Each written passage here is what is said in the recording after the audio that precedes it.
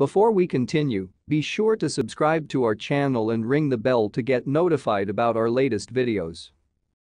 Based on their personal experience, veteran idol group 2AM recently made a highly anticipated comeback with the album Ballad 21FW after a 7-year hiatus. In an episode of IU's Palette, they shared how they were able to reunite and release new songs, even when they are all signed under different agencies.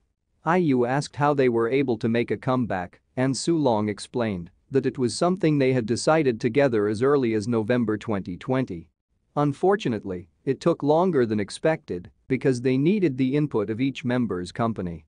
We all agreed to it, and we talked about it around November, December of last year, but we were under different agencies.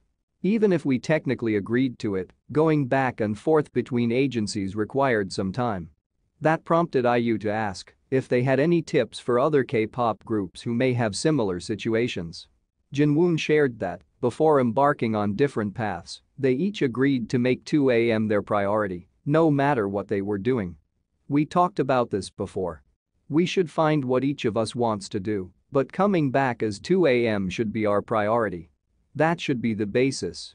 In fact, it wasn't just a verbal agreement, they even included it in their individual contracts. We agreed to put it in the contract. 2AM is the #1 priority, even if we're separated into different pieces. We wrote all of that. Adding the stipulation to their contracts made their reunion a smoother process. If other K-pop groups were to do the same, fans would be able to see more long-awaited reunions.